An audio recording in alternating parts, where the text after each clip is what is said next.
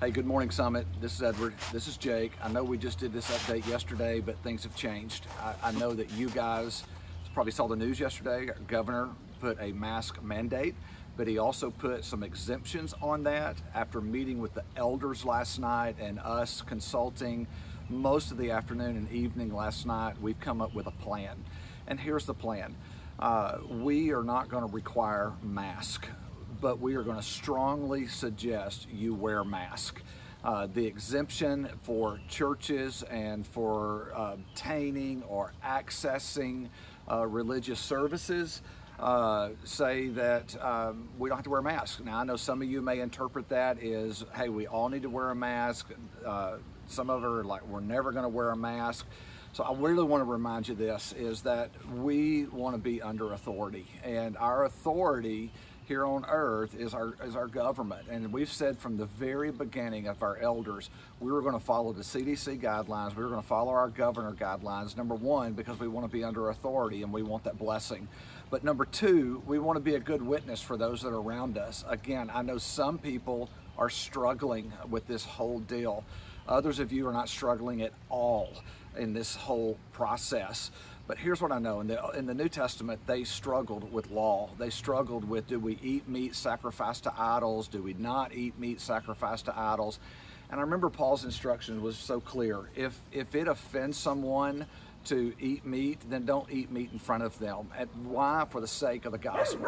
And so what we're going to say is that we're not going to mandate it because the governor's mandate does not say we have to, but we're strongly encouraging you to wear a mask on Sunday. I will be wearing a mask before the service. I won't wear the mask while I preach. Our band is going to be wearing masks, except when they're on the stage leading us in music.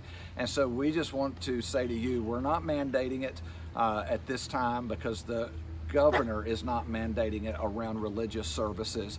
That could change, and I think that was your whole encouragement yesterday morning, Jake, that this isn't the first time we've faced these things in history. It's the first time we've navigated it as a culture and as a people, and so we are asking for grace from you as things change very quickly.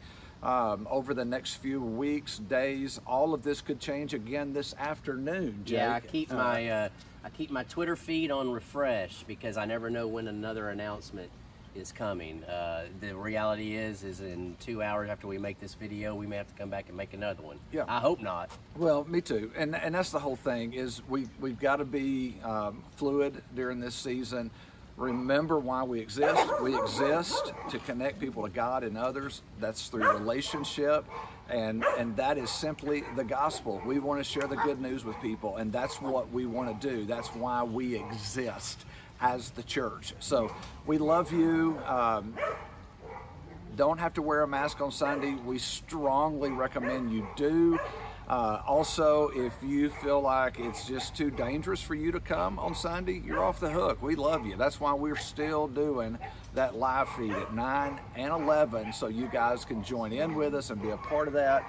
And that's still going to be available, and that's getting better each week. So that's kind of where we are. And I know if you still have questions, be patient with us as we kind of work through this out. All the elders and I agreed last night, we're not going to mandate it, but we're going to strongly suggest you wear them. So we love you.